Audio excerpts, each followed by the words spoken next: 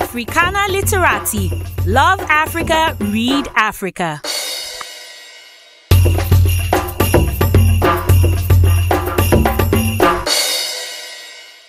Now, with the coming of television, many people felt radio as a broadcast medium would go into extinction. Same with the coming of social media and the computer age and also digital books. Many people feel hard copy, paperback books would disappear, would become a thing of the past. Do you agree with this? Will books go into extinction? I'm Harry, be welcome to AL on the Streets.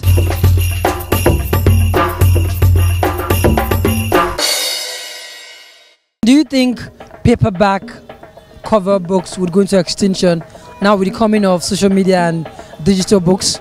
Yeah, partially. It can't disappear because online something is a general something, but you know, paper will still be existing. Not everyone can afford all these digital devices and all, so I feel partially it will leave, and people who can't afford it, they will still use the paperback books. Do you think paperback hard copy books will go into extinction now that everybody's reading digital books and doing social media and with the coming of the computer age? What do you think?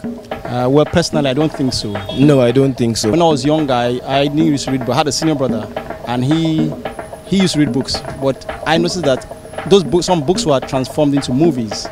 And I used to watch the movies. And when I watched the movies, he said, "I know, read the books. The books is better. It's more expressive." For one, some people are fixed to the traditional ways. So, you know, people always like the fact that they have books that they can always make jottings on.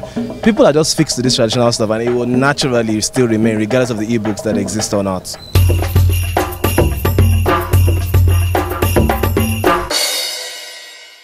Now, do you think books will go into extinction?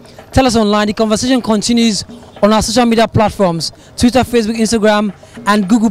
It is at AL TV Show. Do I think books will go into extinction? Well, I think you should follow me to know that. I'm at Harry_B on Facebook, Twitter, and also Instagram.